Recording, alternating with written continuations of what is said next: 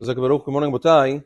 There's a Shulchan Aruch in Siman Shin Yud Zayin, Saif Bet, that writes that if a person's straps fall out of his sandals on Shabbat, it is mutar to put them back in since they were in before Shabbat. The Mishnah Berurah on the spot says this only applies, in those times it was sandals, nowadays we don't wear sandals so much, it's more shoes, but he says that only applies to old shoes or sandals, which means ones that were previously used. However, with regards to new sandals, if new sandals or new shoes, if a person has laces that fall out of new shoes on Shabbat, you're not allowed to lace them up for the first time on Shabbat to wear them, because he says that's considered like tikkun mana. That's considered like like you're fixing a vessel. That's the opinion of the Mishnah Berurah.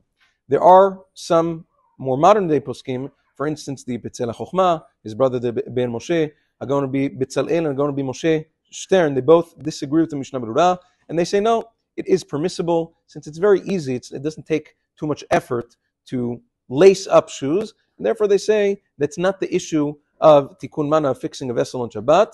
Included, there's another reason that other poskim bring down.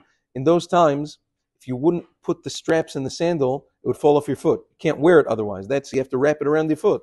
Nowadays, most, not all, but most shoes that have laces, even if the laces were taken out when they're brand new, you're still able to wear them. It still stays on your foot without the laces. It makes it more comfortable, it makes it more sturdy with the laces, but you're still able to wear it. And for that reason, they disagree with the Mishnah Berurah, and they say it is mutar to lace up shoes for the first time on Shabbat.